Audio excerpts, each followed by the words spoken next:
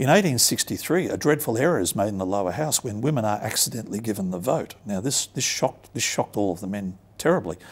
Basically, a piece of legislation was passed that said anybody who owned land in a local municipality could vote in a parliamentary election. They neglected to think that certain women owned land. So as a result, in the 1864 general election in Victoria, women actually voted. This was a terrible mistake, and it was very quickly corrected because, of course, that was not the intention of the lower house.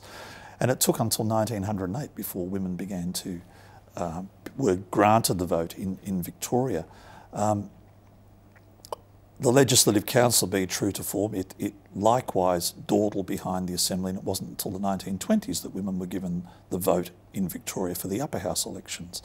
And it wasn't, of course, until 1935 that the first female was elected to the Legislative Assembly, Lady Peacock.